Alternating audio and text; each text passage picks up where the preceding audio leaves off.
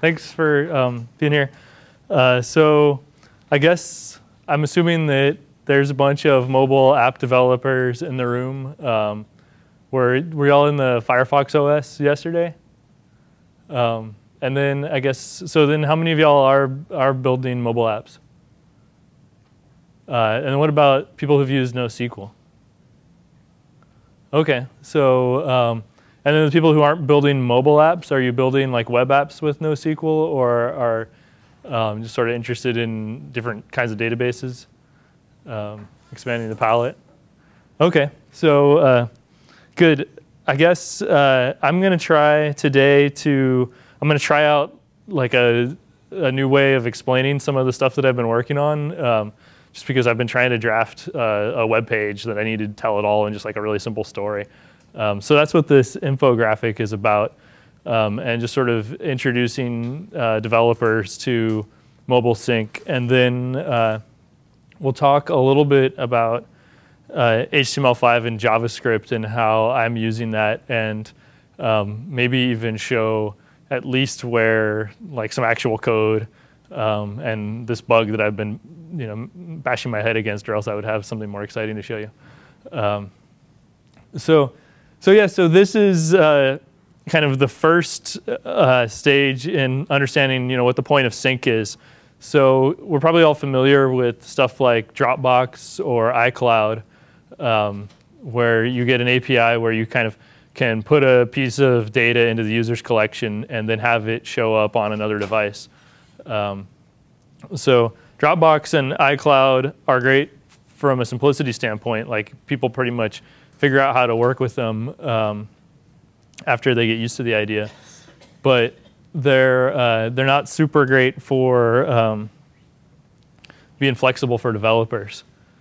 Hey, folks who just joined. We're just getting started. You haven't really missed much. We're just talking about databases from the perspective of a mobile developer, and I'm working on a mobile database, and so I'll talk about that eventually. But first, I just kind of want to set up like what your constraints are. When you're a mobile app developer and you're thinking about interacting with data, what you're going to care about, what you're going to be looking for. So synchronization, like something like Dropbox or iCloud has, is it's real handy because it sort of takes one of the main facts about that you're writing an application on a mobile device into account, is they're occasionally connected. And I like to put it that way so that you sort of understand that the times when they are connected, those are like the special times. So you've kind of got to write as though you're never connected, and then every once in a while, your application gets lucky enough that it's able to get connected to the network and do some work.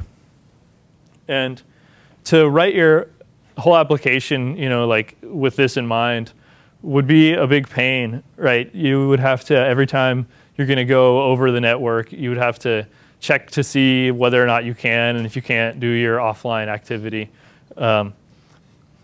Or you end up kind of writing your own sync layer in the browser, or in the application, when really what you want to be thinking about is your application. So yeah, this is a couple of screenshots from an application that that I might be able to show off. I'm really not sure. I didn't get a chance to check the Wi-Fi here. Probably I can't. Maybe I'll have to break up the session and afterwards have people gather around me and we'll show you some stuff off the screen. So you want to, as a mobile developer, you don't want to be dealing with the cloud and with whether or not you're connected. Like in this story where your devices are going on and offline all the time. You just want to work on writing features, because that's what your developers, that's what your users care about. And so the hope is that by using a data API that's kind of native to this idea that you're probably disconnected and you might get connected sometimes, so an API like a Dropbox or an iCloud, then as a developer, a lot of the complexity goes away. of course, you've kind of constrained yourself to not being able, some of the more real-time things don't really suit themselves well to that, but a lot of interactive data applications work great. So this is screenshots of the iOS and the PhoneGap HTML5 version of the same chat application. And so what's going on here, and I would demo it, but there's too many moving parts for me to bring them all in right now. So let's say you've got two phones, and one of them is running this native, Objective-C Cocoa chat application, and you're dropping messages in according to your user account, and they're being synced via the cloud to cloud database storage, and then that's going to come down to other devices that are connected to that same cloud URL. And as long as the data is the same, it doesn't matter what you're using to build the presentation layer. So we've built essentially this embedded database that it can embed on your Android or your iOS, and it'll all just have the same data in real time, replicating between the databases. So as a developer, you're just interacting with that data and with events that happen to that data on the remote device. And it allows you to build an HTML5 or an Android or an iOS version of an interface for that same data set without having to deal with on the iOS device or the Android platform specific how you're going to sync that data and all the network calls that are you would have to do in order to manage all that. So this occasionally connected kind of fact of life on mobile is sort of one of the big design challenges that I think a database for mobile needs to answer. So now I'm talking about sort of those three things. So the first thing was being occasionally connected, and just as a break, I want to remind everyone who might be in San Francisco in September that we're going to have a bunch of customers and sort of much more serious presentations rather than me trying out my latest ideas on the cutting edge developer crowd. So if you want to do the all-day Couchbase thing. But yeah, to get back to it. So we were talking about being occasionally connected. But just having something like a Dropbox or an iCloud isn't quite enough, because the big challenge that you're going to run into is, this user may be saving some data that they want to share, some of it with this person and some of it with that person. And you may have more complex data access and data routing controls that you need to do over your data.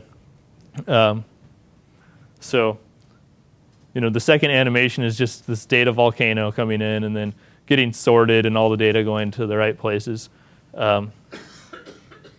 So this is what that lets you do. If you're able to control that data routing, then essentially you can build kind of these containers where that sync magic will happen, and you can build them in a lightweight way. So I'm just defining a routing rule that says, everyone who's been invited to this chat room can now see the messages that are in that chat room. So that's kind of the the second ingredient. If you've got a synchronization system, like a database layer like Dropbox or iCloud or something that can sync between all your devices, and then on top of that you have the ability to specify the data routing stuff from in a flexible enough way that can get you most of your application model. Because we saw, I'll go back to this picture. You've got one data model, and you're interacting with the UI from whatever different kind of presentation layers can match that data model. So it's just like some JSON bucket that's magically always up to date on your device. And here I'm programming against it with HTML5, and here I'm programming against it with native widgets. And I could also have it running on Android, and it would be that same bucket of data that's spewing off the same events in roughly the same order. Anytime you save anything over here, it shows up on the other ones. So if I've got kind of that at the bucket of data layer, so now all I'm thinking about is these interactions with these documents. Now if I have an API that allows me to say, for each given piece of data, which phone does it live on? my contention is that that's sort of all you need in order to build an application. So we're building a bunch of tools and stuff around it. We're using the couch sync protocol that Apache CouchDB has used forever because it works. Like, I've heard people complain lots of things about Apache CouchDB over the years, but none of them have said it doesn't work for synchronization. And so we're using that protocol, which, like, all this stuff is used. This is like kind of a vaguely chronological list of the things that, you know, are old code that aren't part of this open source Couchbase project, but that are based on the same protocol.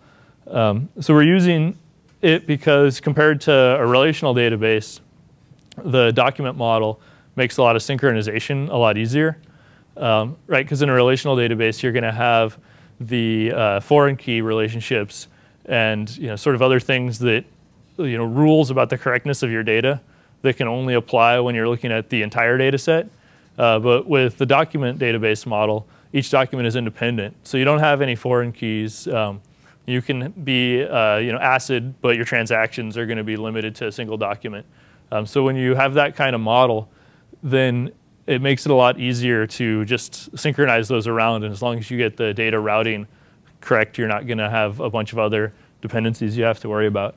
So we have these JSON documents, just like kind of a key value store, but where you know the value is going to be JSON and you can query on it. Everything goes over the web, and you know, the whole goal of it, aside from having this ecosystem that it can work with, is that if it gets disconnected and then it's reconnected, it picks up where it left off. So you can have sort of a mesh of these peers of sort of, you know, these buckets of data with your documents in them, and they're all going to be, you know, whenever they can, when they're occasionally connected, getting up to date with each other. The documents can be updated and update, and you know, a deletion is just a special case of an update. So you can have all this state about the documents that is going to spread among the peers.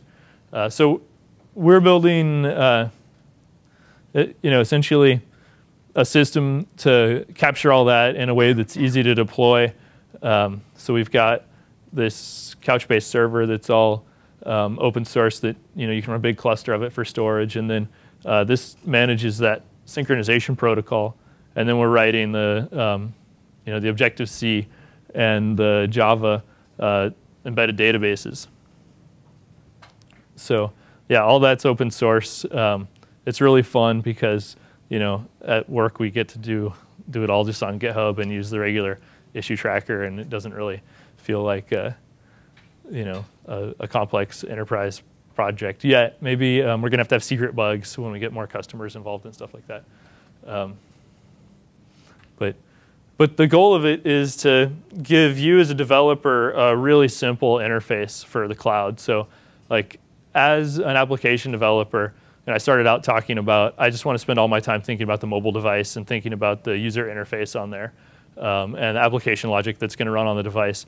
And I want the backend to just kind of like do its thing and not really, you know, put a whole bunch of cognitive burden on me, the developer. So if I can narrow down what the backend does to just this data routing task, and the synchronization is sort of inherent in the client protocol, then and then if I have a really compact way to specify the data routing, then I can end up, you know, with a system where, you know, what might have been like 200 lines of code you actually had to type out on a Ruby on Rails app turns into 20 lines of code, and that's kind of it for your cloud. It's not going to do, I mean, that's for the core of your data flow. So if that says like a new message that has these users in the from field, you know, gets replicated to their phones, that's, you know, that's where that would live. You would write another 50 lines of code to say, you know, and send push notifications via Urban Airship. But to have the core of your code, you know, so that's again, for people who walked in late, like part of what I want to do is try out this infographic animation on you. So we're going to step through the animation. Look, the code is, wow. And then we got so close that we can actually see all the details. So this is here's some JavaScript code that, who here likes JavaScript? All right, good. So the idea is, this one function gets past each document that gets written to it via sort of members of that swarm of mobile devices out there that are synchronizing. So every time you save some JSON, maybe save a few documents, and then you get reconnected to the cellular phone network, that's going to get pulled up to the cloud, where it's going to run through this, which is going to do the access control and data routing. So this document's, the logic basically says, okay, if this document goes in a channel, because it says it's got a channel ID on it in this particular case, then we're going to route it to that channel. So then basically everyone who has access to that channel can now read this document. And then the rest of it is pretty much concerned with, and this is just one particular application, but like someone made a new chat room and invited 4 people to it. Let's grant the access to those people for the chat room.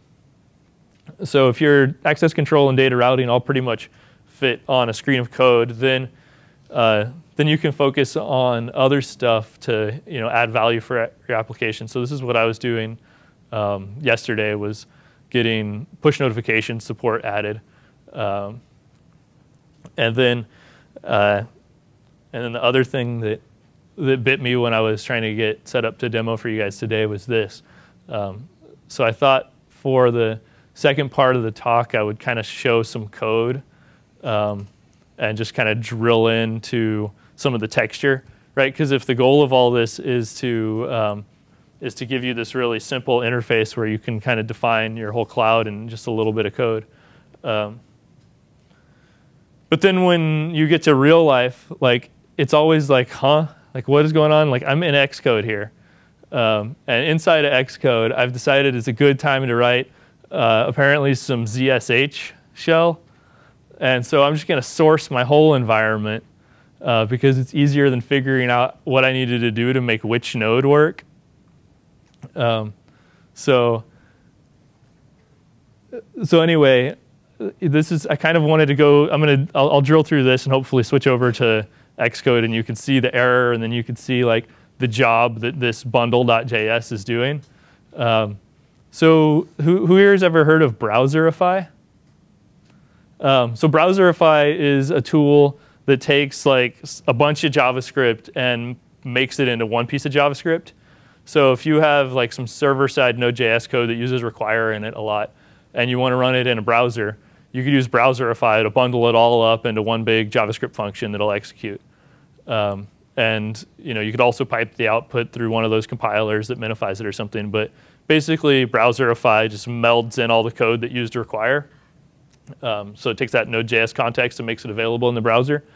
And so I wanted to do that because I have this HTML5 app that I'll show you the code in a minute that's written like a Node.js app. It uses require and it uses some Node.js modules.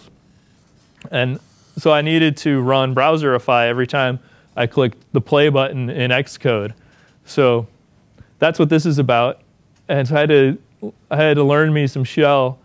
And if that project, if that file's not there, don't do anything. If if Node's not installed, then you can't bundle your Browserify bundle. And then if it all works out, then we run this bundle script that actually creates what you're not seeing here, which is output.js that is the application.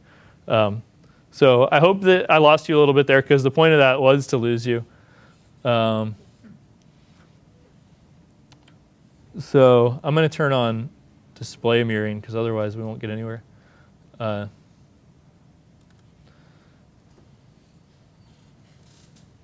So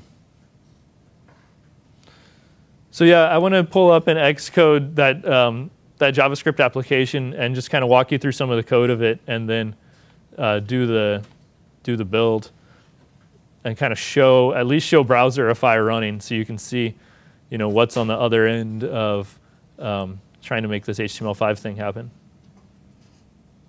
So a little more context.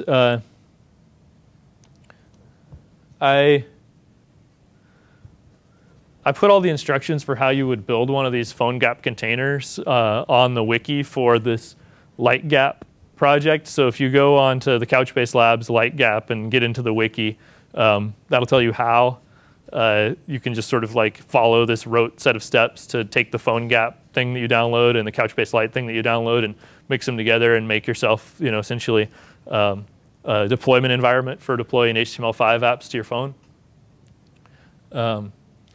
So that's what we're inside of here is this this deployment environment, and under here is the shell script that is the scary place that I wanted to start y'all off.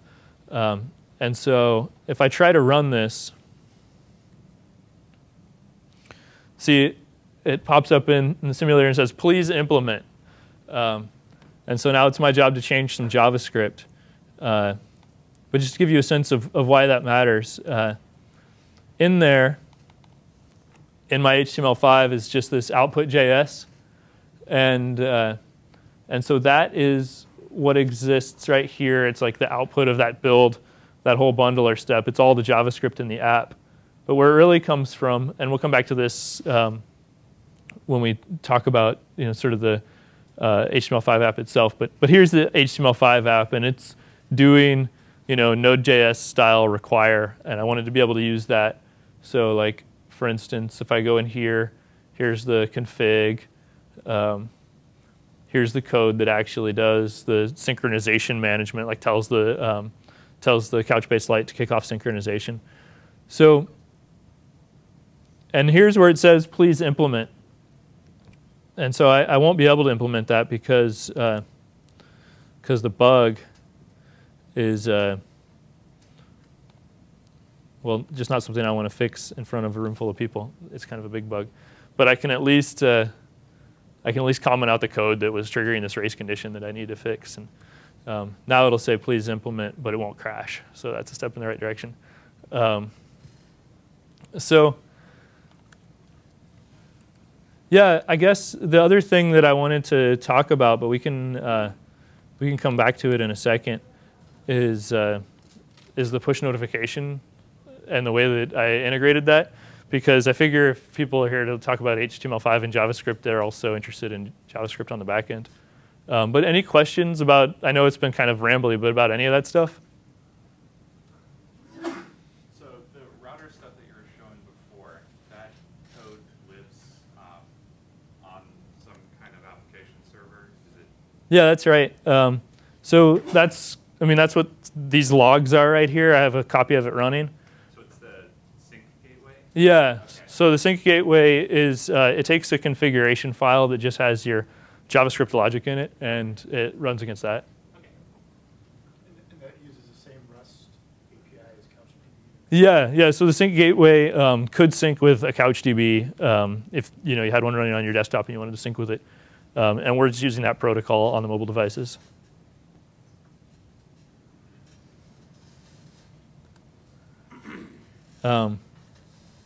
Yeah, so I'll show how push notifications work, just kind of like from the from the sync gateway config on out. So this is, and I think it fits entirely on the screen. Yeah, so from there to there is the entire sort of backend data routing function for the chat application that allows you to share messages and photos with other people in chat rooms, create a chat room, add people to it, and then they can chat within that. So inside, and let me see, I might be able to bring it up. Yeah, so here's this chat instance has some photos and it has messages from different people. So that's the app we're looking at right here, and this is all the back-end logic. And I won't go through it completely in detail, but like I mentioned earlier, let's see, I think this one is better. When I call channel here, what that's doing is making that document available on this channel, which is kind of the data routing core concept. And then when I call access here, what it's doing is saying these users can read from that channel.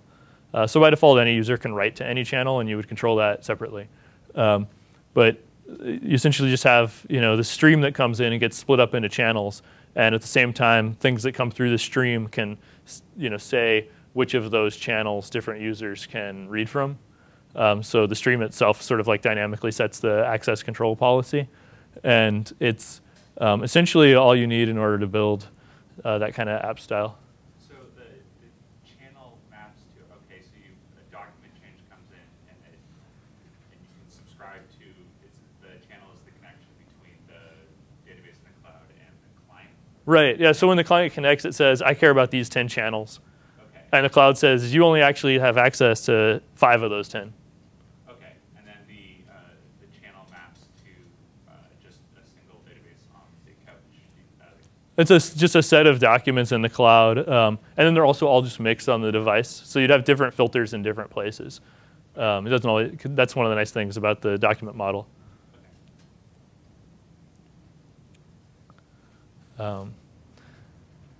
Yeah, so we've got these channels and we've got these documents flowing into them, and so then for the push notification integration, all we did was add a new channel called push. And then we make the push notification bot just a little script that's listening to an HTTP feed of the push channel. And so then any document that should trigger a push notification is going to end up on the push channel. It can read that channel and figure out, oh, I need to send a push notification to these 5 users. And then in our case, I just interact with the Urban Airship API to do that. So the way I'm doing that, it's pretty simple. I have written a client that can subscribe to certain channels. So I actually subscribe to 2 channels, the push channel, and then also the channel of profiles. And I didn't look at that, but I'll look at it here. So the profile channel is just where your welcome document goes when you sign up. So then you would stick your profile photo on there or something. And I take note of that and use that opportunity to send you a push notification that says, like, thanks for signing up. So that's what's going on with that. Let's see. With this. So we have these 2 channels here, and we are, when a new document comes down one of those channels, if it's got an email, then we know we need to send a welcome message. Otherwise, it's a chat message, and so let's say, jChris sent a photo, and then we just send that to Urban Airship. And so then this process that we're reading here would just be a little daemon running on the back end of your application server tier, listening to the sync gateway.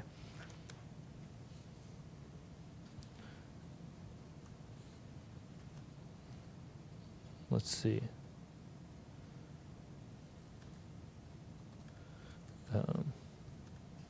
Yeah, so any other questions?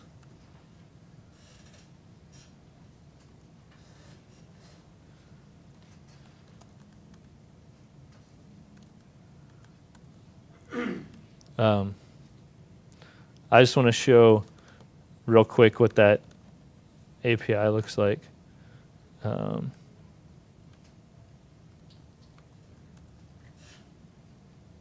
But no, I won't. I'll come back for that.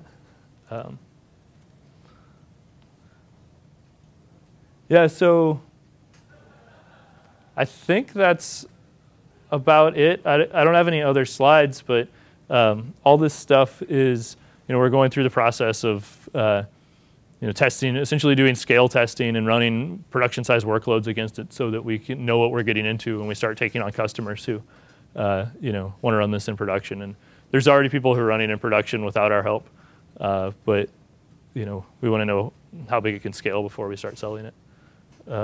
So yeah, that's it for me. Thanks for listening. Yeah. Couple questions. First, why no couch apps anymore? And then more importantly to me, does Couchbase Lite still have couch apps? Yeah. So that's a good question. So this HTML5 one is basically a couch app. The way that we did it when we moved from TouchDB to Couchbase Lite is TouchDB, how it actually worked was like a HTTP server with a ORM wrapper around it. And we flipped those and we just like threw out the HTTP server. But then we rewrote it as a little glue shell and everything got much simpler. Like it's this, I mean, it's like one file of Objective-C that maps from URL names to methods to call. And now that we have that, the big reason that that was a requirement is so we could support HTML5. So all of these are just AJAX calls, and they're basically couch apps. There's little things about the app initialization and stuff that are different. And I guess another big difference is the App Store model isn't really designed for replicating the apps around.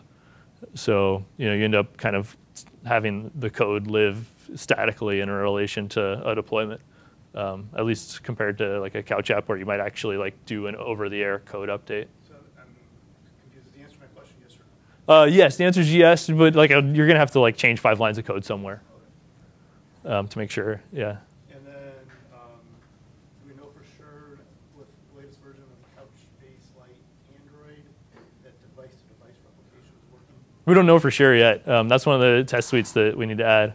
So yeah, we have started a bunch of development on Couchbase Lite for Android. That's news in the last month or so. What about iOS? Device-to-device replication working for sure? I don't know that, and I really wish I did, because one of the things that's kind of there's a little test suite. So we're spinning up our test team, and that means that we don't have a test team. That means it's just me. So I've been writing tests to hand off to the new guy. And the very first one I want to do is Couchbase Lite will actually run on a Mac, like on a laptop, just fine. And so I want to run like 200 of them and do like some kind of matrix test with a whole bunch of peer-to-peer replications. So that's definitely going to be something we're supporting.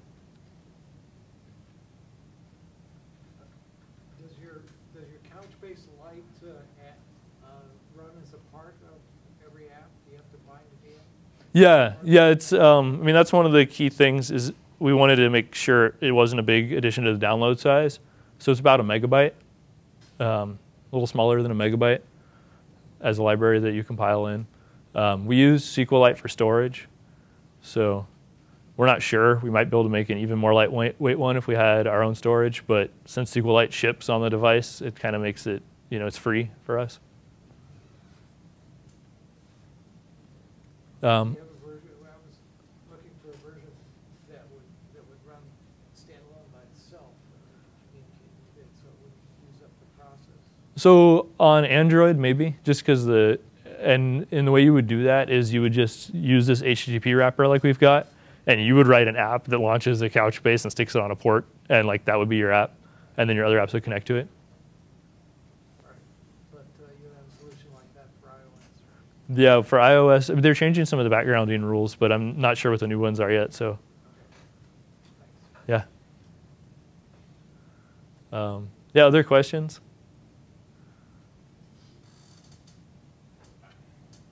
All right, so yeah, especially find me afterward if you want to talk about HTML5 on the mobile, doing those kind of phone gap apps, because I think that's really interesting. I think it's probably, that's where enterprise applications are going to end up, because they have a different sweet spot in terms of being able to be easy to develop versus how they have to have ease of use and be slick and sell in the marketplace and all that. One thing I've been working on is, talk about it on the list, is discovery. Oh, yeah. It would be kind of cool. Seems to me like that should get built in. Yeah. At the Couchbase Lite level. Yeah. So the feature is pure discovery. Like, so the use case I like to talk about is like, let's say you've got a whole bunch of field ecologists, and they're like taking pictures of salamanders or something. And someone takes a picture of one of these animals and wants everyone else on the team to see it right away. And they don't have to wait till they get back to Wi-Fi or back to the cellular network for that to transfer between them. So if you can play, Tetris via the Game Center APIs, you should be able to send that data across. And we don't really, there's not like a plug and play, you just do this and it works solution for that yet. Presumably once they can find each other, they can send the data just fine. All right, well, thanks everybody.